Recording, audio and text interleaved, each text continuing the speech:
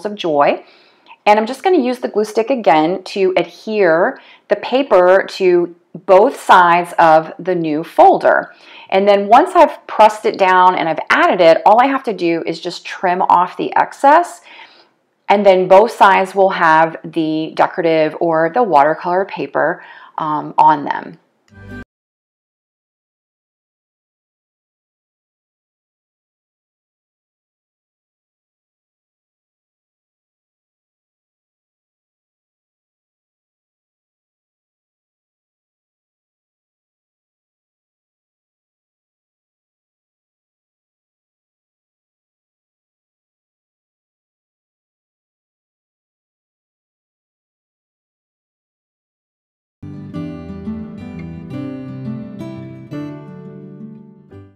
Now, once you have your decorative paper on both sides of your folder, we're going to take some strips of the watercolor paper and we're going to add them over the edge of the top. Now, the thing about it is I should have done this before I glued down the side papers. So it's completely up to you how you do this. If you want to go ahead and fold a piece over and glue it down where you're going to see that little bit of an edge, or you can fold down the paper a little bit and go ahead and put the tab or the little strip on there, and then you can re-glue the main part down to the sides.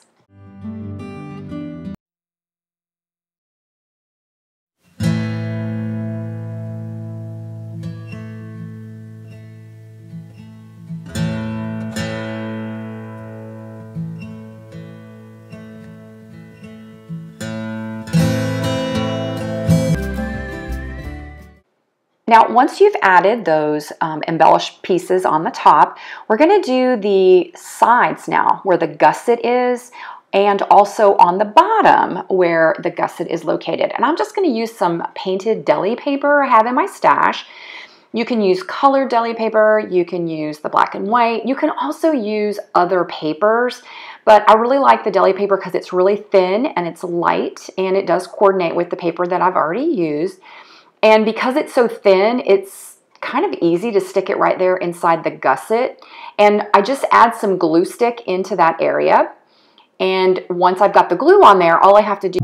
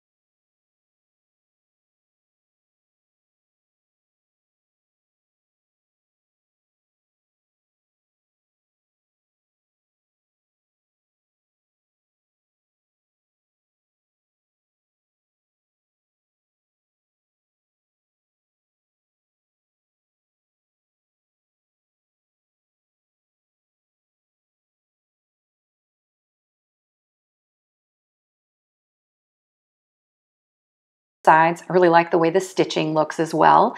We are ready to start creating the little vellum pouches that will go inside. And that's where we'll put all the goodies or the bits of paper and stuff that you're going to gift to someone. Now you can use vellum, or I used a heavyweight tracing paper, and it's 9 by 12. I got this at Hobby Lobby, but I'm sure you can find it in various places. And all I did was fold it in half. And so by folding it in half, I'm creating a 9 by 6, basically a 9 by 6 size little pouch that I will put the goodies inside. So once you fold them in half, the next thing that we're going to do is we want to create these little paper strips that we're going to go across the top. And I'm going to use the same watercolor paper that I used when I covered my pouch. And this will be little strips that will be folded in half, and then I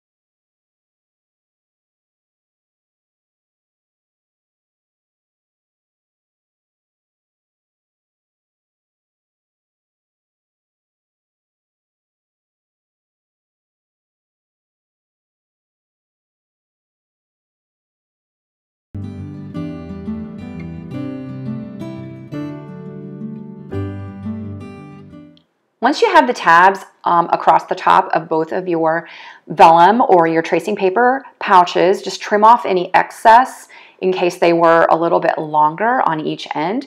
And now what I'm going to do is take them to the sewing machine, and I'm going to sew across the tops, probably a couple stitches just back and forth to add a little extra interest to them.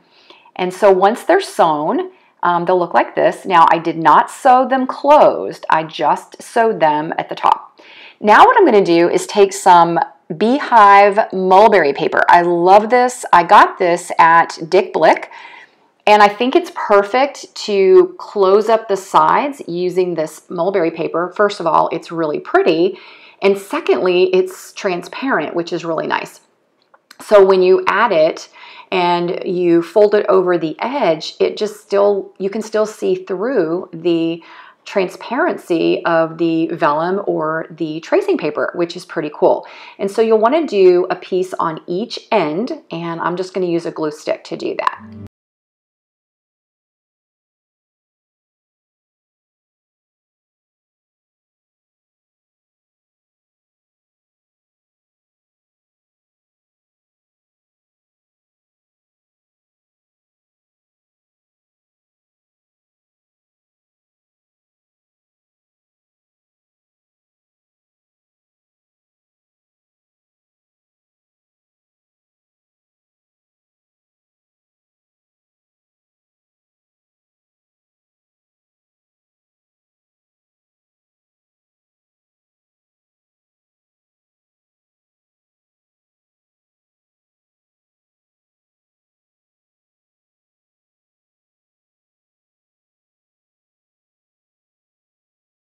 Or you're using mulberry paper or any other papers, what I want to do now is add a small little tab to the tops of both of my little pouches. You can use watercolor paper that you've painted. You can use really anything from your stash. I'm just going to cut a piece and then trim it, and then I'll use my glue stick to just adhere it to the very top of the one of the sides of the opening. Now, make sure you don't glue it across the top of both sides. You just want to have it on one little part of it.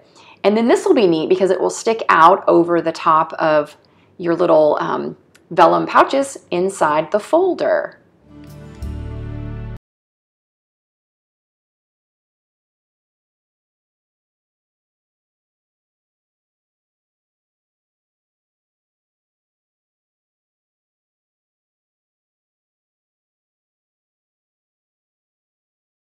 Once you've completed and you've added your tabs, now we're going to add our little pouches into our main folder. And because you have that little gusset in there, they actually fit pretty well right inside. And you can tuck them down in there. And as I mentioned, I left mine a little bit taller, so they stick out a little bit more over the top. And how cool is that? You can see a little bit of that watercolor paper peeking over, and then of course you have the tabs. And if you did more pouches, you could do probably 2 or 3, but there's definitely space inside. You could tuck some more goodies down into the middle of the folder as well. So I think that's pretty cool. Now we're going to fill these transparent pouches with some beautiful papers, paper bits, handmade papers, all the fun things that you're going to want to gift. And it's really going to be cool because you're going to see them all peeking out from the transparent pouch. I love this part, and these are going to be really cool. And you could even make these as individual pouches without the folder and just give them away to friends.